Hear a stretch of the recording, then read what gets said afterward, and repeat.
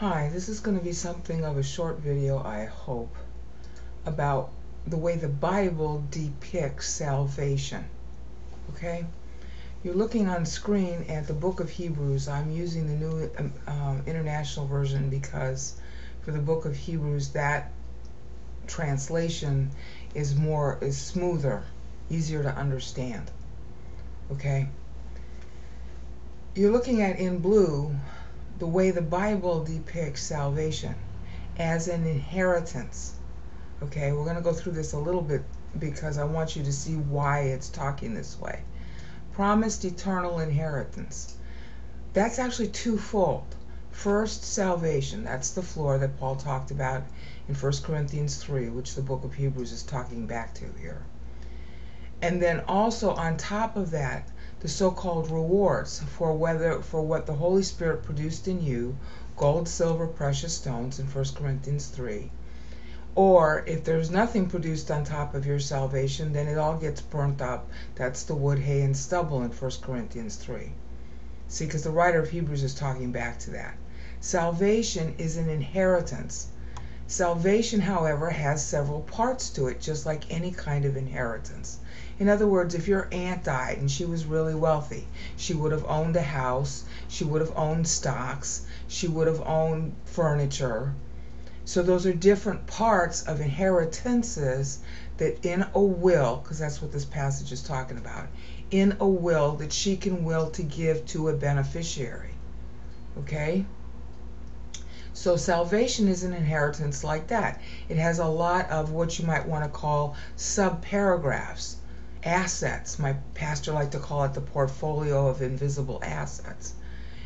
It's got a lot of assets in it, and therefore there are different bequests that can be made in a will regarding an inheritance. In other words, let's say you have this wealthy aunt and she said, hi, and you pretend your name is John Doe. John Doe, I will to you my house, all the furniture in it, my collection of art, which is worth millions of dollars, and my stocks. Okay, well, she might have other property, but she isn't willing it to you. You see the point? But in God's inheritance, everybody gets the will of God. See, think of will like last will and testament here, okay? Because that's exactly the way the guy is talking about it here. Promised eternal inheritance, that's a contract. The Bible is something we got to read because it's a contract. It's a contract governing what God will do for us, what he has done for us. It's got all kinds of different parts to it. And we need to learn what that is so that we can learn what is the inheritance we have.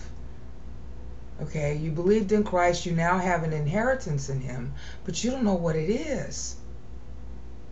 All right, for those who didn't believe in Christ, the call goes out high. God has made a will and covenant. Covenant is another word for contract. God has made a contract to give you a promised eternal inheritance. Okay, just internal inheritance. Promise means the verb of him actually doing it. He's giving you an eternal inheritance. At the bottom, yes, you're saved from hell. But that's not all it is. And you got to learn this book called the Bible in order to learn what the inheritance is, practice the inheritance so that you'll be ready for it when you die.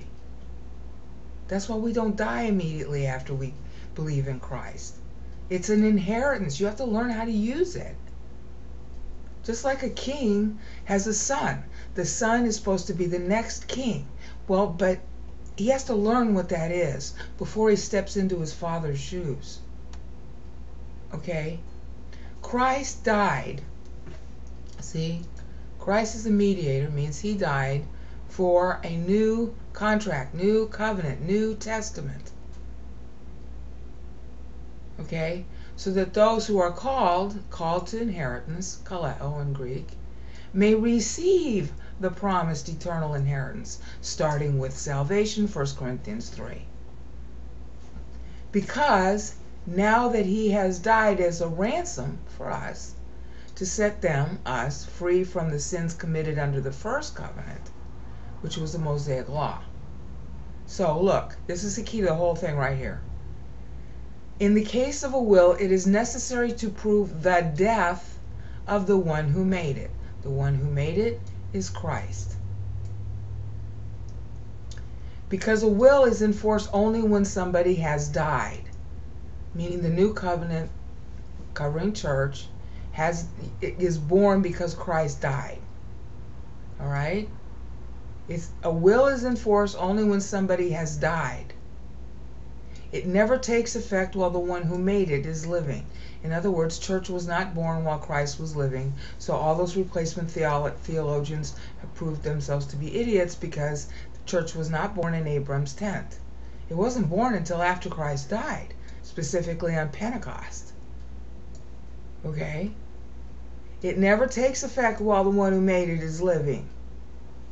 This is why the first covenant was not put into effect without blood, meaning the animal sacrifices. You see the point? Salvation is an eternal inheritance that didn't go into effect until Christ died. That's why Ephesians 4, 8, and 9, he took all of the Old Testament saints with him. He went down to hell, preached to the spirits in prison, that's in Peter, and then took everybody who was a component of hell called paradise back with him when at the ascension, that's Ephesians 4, 8, and 9. They didn't go to heaven until he died, because a will is never enforced until while the one who makes it is living. Well, he's not living until he's on earth, and he has to then die, and then he took everybody with him when he went up to heaven. So now we have to have a new covenant because the old one has been fulfilled by Christ, Romans 10:4. Okay? I could take you to all these passages, but I'd rather you look them up so we stay on topic here. Salvation is an inheritance. If your aunt wills you all her property, okay, she's willing it to you because she wants to do that. It doesn't matter if you're good, you're bad, you're ugly, or anything. She wanted to do that. She willed it to you. Christ willed to pay for everybody. 1 John 2:2. Whether we were good or bad or indifferent didn't matter. He willed to do that, and he did it. Salvation is an inheritance. Now,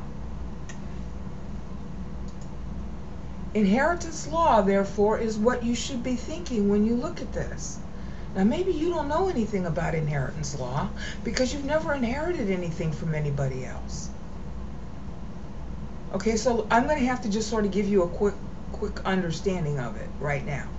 In inheritance law, the person who makes the will and testament, Christ being depicted here as doing that, that person unilaterally chooses who is his beneficiary.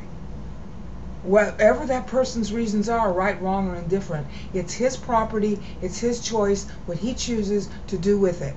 So if your aunt chose to give you her house and her artwork, that has nothing to do with how good or bad you are. That was your aunt's choice, that was your aunt's property. Your aunt made the decision and put it in a contract called a will and testament, last will and testament. Now, at that point, she dies. See, a will can never take effect while the person is living. She's dead. Christ is dead. She wills you to have certain kinds of her property. He wills you to have salvation and everything on top of it. But it's up to you now. See, this is the important thing. It's up to you now. As a beneficiary of an inheritance, you have the right to say no. The legal term today is called elect against the will. Put that phrase in quotes. You have the right to elect against the will of God. You have the right to elect against the will of Christ. You have the right to elect against what's highlighted in blue, your promised eternal inheritance. That right to elect against the will is blanket or particular. This is where we get the word particular redemption, probably. I mean, I'm guessing about where the theologians got it. But in law, you have the right to elect against an inheritance entirely. That's called a blanket rejection. Okay, the lawyers have other terms for it too. Or you have a right to elect against particulars in the will of what's promised to you as beneficiary. In other words, let's say your aunt willed you her house and her artwork and her furniture. Let's say you don't want the artwork. You want the artwork instead to go to a charity. Okay? So then when the lawyers come to you for, you're agreeing to the will, you say, well, I'm electing against the will of my aunt to the extent of the pictures, of the artwork. In which case, then the estate has the artwork. Okay, not you. It's forfeiting. You're forfeiting an inheritance you're entitled to by electing against the will on that particular. Are you with me on this? It's really important, because we're telling the unbeliever the wrong story about salvation. Salvation is, as you see blue in blue on screen, it's an inheritance which the unbeliever can reject. Okay? They can say, well, I don't want to be saved. I don't believe in God. Okay, fine. Then that inheritance that's laid up for you since eternity past, you're not going to get it. That's the real issue here. It's not about being good or bad. God has an inheritance that He accomplished in Christ. All right? Right here. For everybody. That's 1 John 2:2. Christ died for everybody. And He died for it. Okay? See, He's died as a ransom to set them free. That's also playing on Galatians. Okay? This is what is in store for every single human being ever born on this planet. But the human being, as a beneficiary of a will, has the right to reject it. Now, the author of Hebrews isn't talking about that part of it here, because he's just trying to explain why it's the New Covenant versus the Old Testament. But as a beneficiary of an inheritance, you can say, well, I don't want the artwork. Or I don't want anything of my aunt's. Okay, then you won't get it. Understand that real clearly. If you never believe that Christ paid for your sins, you don't get this inheritance at all. None of it at all, period. So what's left? Hell. And do you see why hell is now therefore just? Because if you're refusing a richness of an inheritance like this, life forever with God, you'll be forever happy, no more sorrow, no more tears, no more pain, no more death, and then there are other things that you can get in addition. If you refuse that, when you didn't do anything to earn it or deserve it, because Christ just flat did it for you 2,000 years ago, if you refuse that generosity, what kind of person are you? It is true that only bad people go to hell, because you have to be really bad to turn this down. Sorry.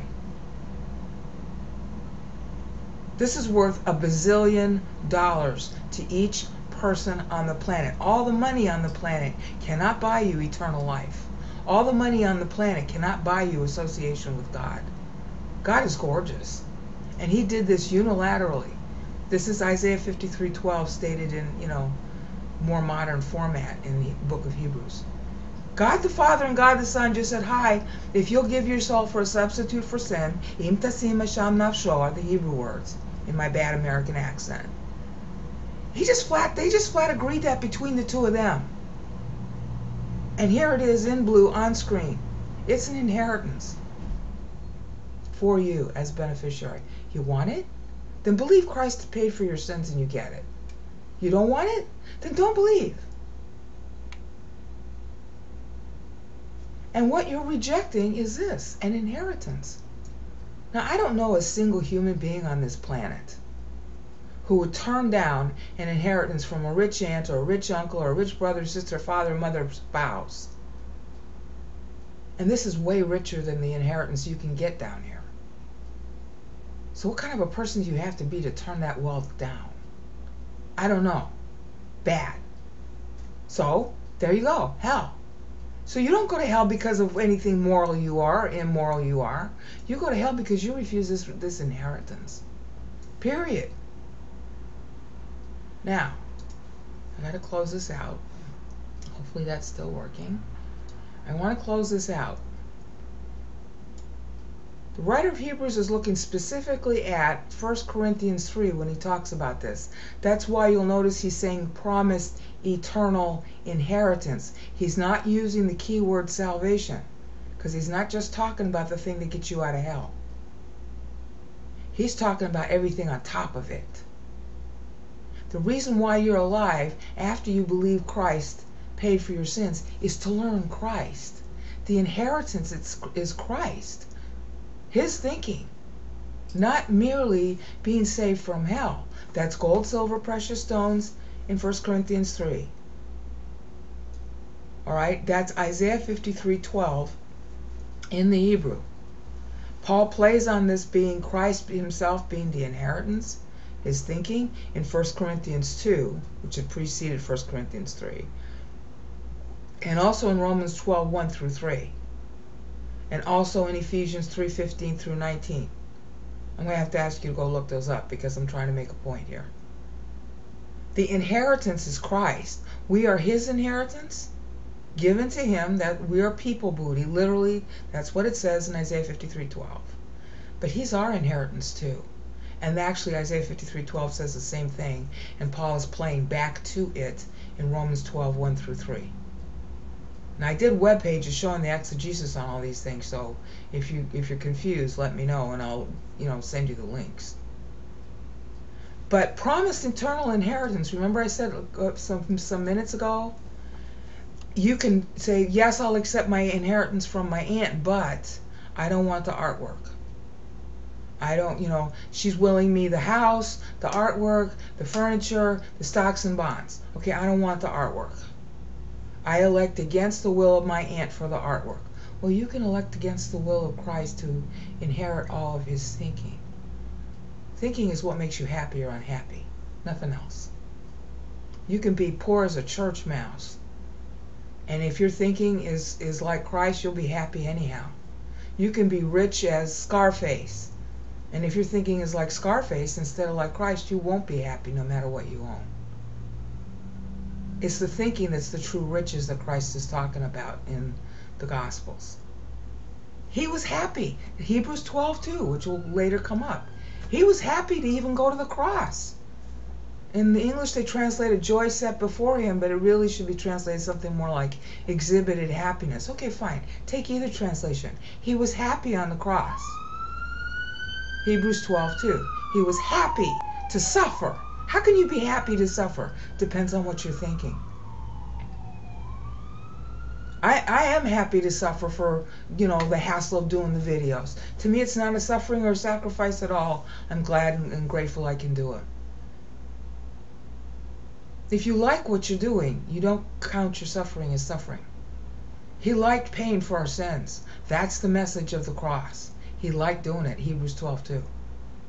So if you don't like your inheritance, you don't like some of the things God thinks, and you don't want to learn and live like that, then you're refusing parts of the inheritance on top of salvation. So guess what? You can't go to hell, but you know what? You can be in the lower parts of heaven. And you will not be as close to Christ as some of those who actually learned him versus you. Did you learn your rituals and your works and getting approbation from people? Then you chose to be close to the approbation from people. You chose to be close to your works. You chose to be close to your rituals, and you chose to be far away from Christ. So you'll be far away from Christ. But if you chose to learn his thinking, which means learning and living on Bible, see, the promised eternal inheritance is him. He inherits you and you inherit him. Okay, but when you inherit somebody, you learn how they think. You take care. Whatever you own, you take care of. Christ owns you and you own him. Okay, so what care are you taking to learn how he thinks? If none, then you're choosing to live far away from him. Two people can be sitting next to each other and their thinking is as far apart as it can be. If you're learning your works and you're learning people approbation and you're learning your rituals, you're not learning Christ. You might be doing it in his name, but it's not him. But if you're learning his thinking, which is the Word of God, Old and New Testaments, both, not just one or the other, then you'll be close to him forever. And that's what ends with the crowning. That's the kingship thingy. That's the whole promised inheritance laid up for you in Christ Jesus. Do you want it all or only parts of it? Well, that's up to you. But in any event, I hope I've made it clear that salvation is an inheritance. It's part of a whole package that God willed for you and me and every other human being who ever was or ever will be born from the moment of their physical birth. And the person who refuses Christ his whole life, refuses to believe his whole life that Christ paid for his sins, that person gets none of this inheritance. And what's left? Hell.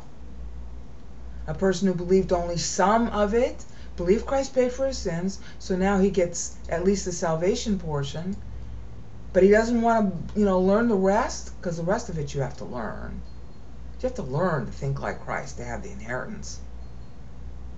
Well, then the person who only elected some of that, he's only going to get some of it, so he'll be low in heaven and far away from Christ. Being low or high in heaven by itself doesn't mean anything.